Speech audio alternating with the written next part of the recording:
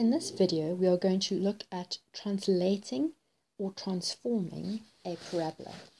So let's just have a look at the turning point form of a graph to understand what we would do to the equation. Okay, so if I want to vertically translate a graph, it affects the Q. So a vertical translation affects Q. Now, if I want to move up, so if I want to shift the graph up, I'm going to add a value to Q. If I want to shift the graph down, I'm going to subtract a value from Q. Okay, now, if I want to translate the graph horizontally, so do a horizontal shift, it affects the X in the bracket. Okay, so for horizontal shifts, if I want to move the graph to the left, okay, I am going to add a value to X in the bracket. So to shift the graph left,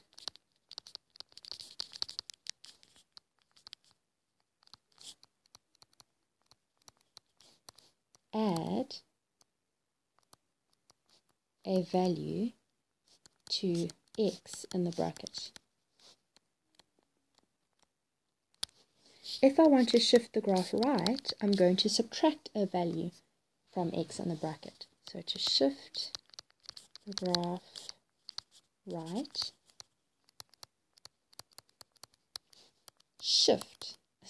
subtract a value from X in the bracket. Okay, now remember this horizontal translation, it seems counterintuitive because if I look at the x-axis, my positive x values are to the right and my negative x values are to the left. But if I want to move to the left, so if I want to move further negative, I'm going to be adding a value. If I want to move to the right, so further into the positives, I'm going to be subtracting a value. So here I'm going to add, here I'm going to subtract. So it seems counterintuitive. Okay, so let's look at an example. Here I have the parabola y equals x minus 3 all squared minus 2. Now say I wanted to shift the graph up by 3 units. What that means is that every coordinate on the graph is shifted up 3 units. Okay, so 1, 2, 3, this coordinate 1, 2, 3, here 1, 2, 3. Okay, so my new graph shifted up 3 units would sit there. Sorry, it's not neat. It's hard to draw neatly with this. Okay, so it's shifted up by 3 units. So to look at the equation there, if I'm shifting up, I add to the Q value. So shifting up 3 units, I'm going to be adding 3 to the Q value. So I have y equals x minus 3 all squared minus 2, and now I'm going to add 3 to the Q value. So this simplifies to x minus 3 all squared plus 1. That would be the equation of my shifted graph. If I wanted to shift the graph down by 5 units, shifting down by 5 units, okay, it means every coordinate is going to be shifted down 5 units. So if we look at the turning point, it's going to go down 5, 1, 2, 3, 4, 5, places it there. This coordinate down 1, 2, 3, 4, 5, sits there. 1, 2, 3, 4, 5, there. 1, 2, 3, 4, 5, there. 1, 2, 3, 4, 5, there. Okay, so my new graph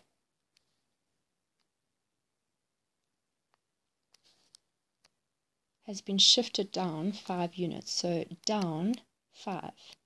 Okay, now if I'm shifting down, I'm going to be subtracting from the Q value. So now I have y equals x minus 3 all squared minus 2, and I'm going to subtract 5. So that makes my new equation x minus 3 all squared minus 7. Right, let's look at horizontal translations. Okay, So let's just highlight our original graph. So just to remember that this is the original graph that we are shifting, okay? And I'm just going to show a shift in a different color, so green. So if I want to shift this graph, say 5 units to the left, okay? So I want to move 5 units left. Okay, so then I'm going to take every coordinate and move it 5 left. So 1, 2, 3, 4, 5. Let's take this coordinate 1, 2, 3, 4, 5. This one 1, 2, 3, 4, 5. And one up here 1, 2, 3, 4, 5. And 1, 2, 3, 4, 5. Okay, so if I shift the graph 5 units left, so let's write 5 left, okay, it would sit here. Oh, sorry, terrible drawing. Okay, now the equation then, if we have to find the equation, so let's just write shifting 5 units left, okay. Left and right affects what's in the brackets. Okay, so essentially affects what the p-value is. Okay, so if I'm moving to the left, I'm going to be adding 5 units to x in the bracket. So I have y equals x minus 3 all squared minus 2 is what, sorry, I don't want everything there. I want to add something in the bracket. So I start off with x minus 3 in the bracket, but I'm moving 5 units left. So I'm going to add 5 to the x in the brackets. That gets squared, and we still have minus 2 as our q value. So this simplifies to x plus 2 squared minus 2. Okay, so I just want to show you that if we look at the one way to check whether you've got your equation right is look at what your axis of symmetry would be. Now, our axis of symmetry we find by taking what's in the brackets and making it equal to 0. So solving and then solving for x. So I have x equals 3. So my original axis of symmetry sits here, x equals 3. Now my shifted graph has x plus 2 in the bracket. Okay, so if I were to find its axis of symmetry, let's do it here, x plus 2, I make it equal to 0 and I solve for x, so I have x equals negative 2, which means the axis of symmetry sits at negative 2. And if you wanted to, remember you wanted to shift the graph 5 units left, so you can check, is the distance between x equals 3 and negative 2 5 units to the left? And indeed it is.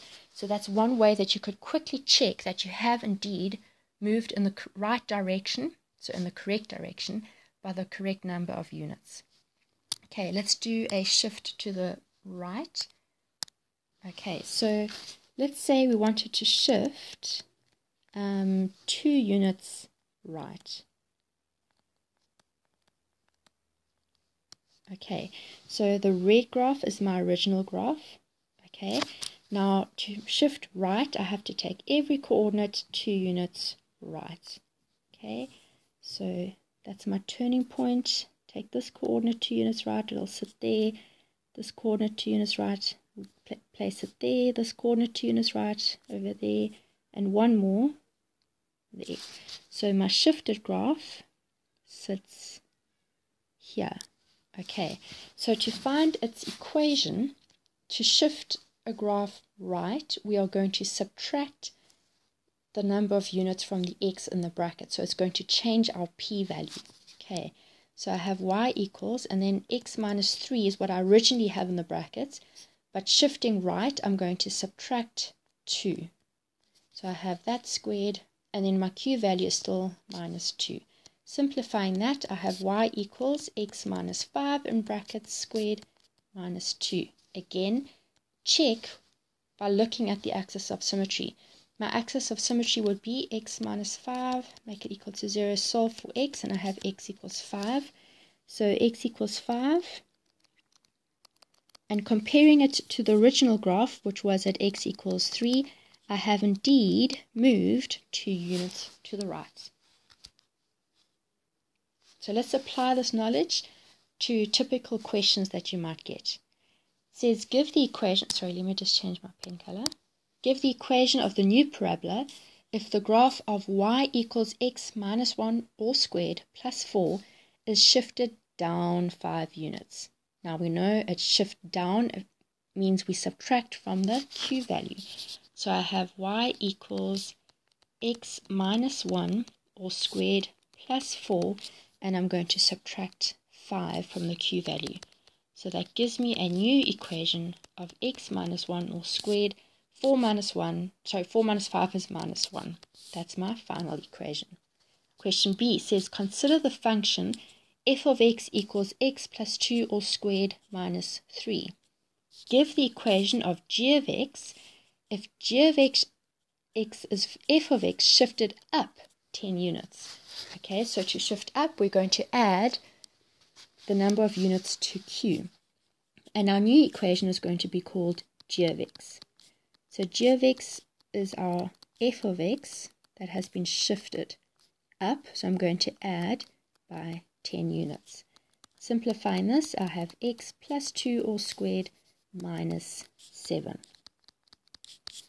Okay, then it says give the equation of h of x, the function of f of x shifted to the left by 3 units. So again, we start back at our f of x, but now we need to shift it to the left by 3 units. Now, if I shift to the left, I am adding that many units to x in the bracket.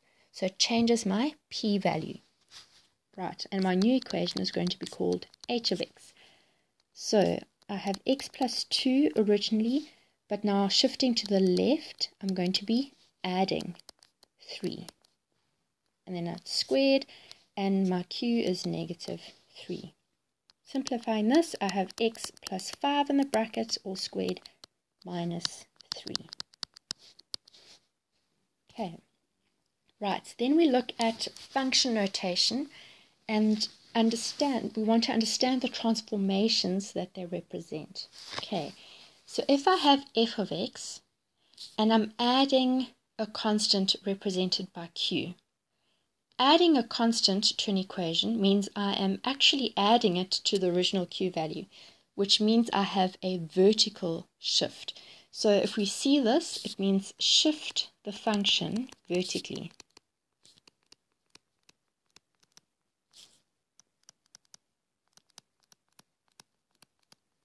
Okay, f of x plus p means that if I have, say, an equation f of x equals 2x plus 1, whatever I have in the bracket, okay, I need to substitute in place of the x. So f of x plus p would become 2, then in place of x I would have x plus p plus the 1. Now we know that if I add or subtract anything to x in the bracket, I am effecting a horizontal shift. So this means shift the function horizontally.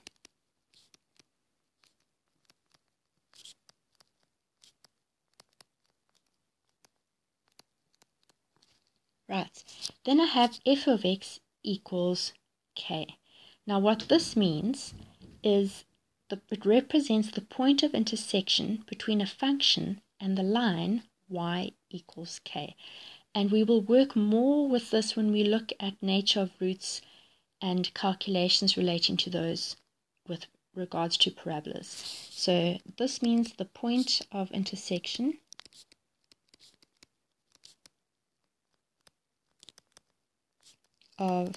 between a function and the line y equals k. Okay, the next one. If I have k times f of x, k can be replaced with any number. So if I'm multiplying a whole function by that number, it means I'm multiplying every term by it. Okay, so but f of x can be replaced by y, so essentially it's also just multiplying the y value by k. So multiply the y value by k. If I have f of, and then in brackets k of x, this k value is multiplied to the x value. So multiply the x value by k. Okay, then if I have f of negative x, okay, if I originally start off with f of x and I'll change it to f of negative x, the sign of x is changing from a positive x to a negative x. Now that happens when we reflect a function over the y-axis. Over the y-axis. So this means reflect the graph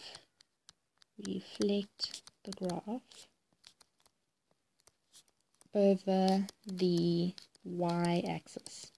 Okay, and similarly here, if we initially start with f of x and then go to negative f of x, here I have a positive y value and it's going to a negative y value. The sign of y changes when I'm reflecting over the x-axis. So this represents reflect the graph over the x-axis. And it is very important that you understand this terminology, this notation. So just a few examples.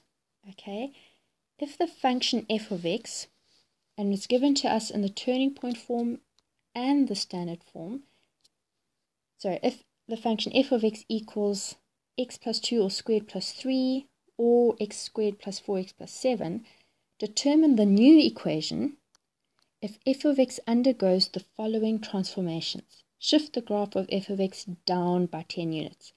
Down, we know we're going to subtract from the q. So I have my new equation, y equals x plus 2 squared plus 3, and I'm subtracting 10. So that becomes x plus 2 all squared minus 7. Then shift the graph, not then, but a new transformation. Shift the graph of f of x 4 units to the right. If I'm moving right, I'm going to be subtracting from x. So I have y equals x plus 2. I'm going to be subtracting 4 to shift it 4 units to the right. And then I still have the plus 3. So that simplifies to x minus 2 all squared plus 3. C says replace the value of x with 3x. Okay, so let's do this relative to the standard form. So replacing x means, let's call y, okay, f at 3x. So wherever I have an x, I'm now going to write 3x. Okay, so instead of x squared, I have 3x squared. Plus 4 times, instead of x, I have 3x plus 7. And we can simplify this. This becomes 9x squared plus 12x plus 7. Right, D says multiply f of x by 2. So our new equation is going to be 2 times f of x. So I can substitute the equation for f of x in place of f of x here. And let's do this for the standard form. So it's x squared plus 4x plus 7. And get rid of the brackets. I'm left with 2x squared plus 8x plus 14.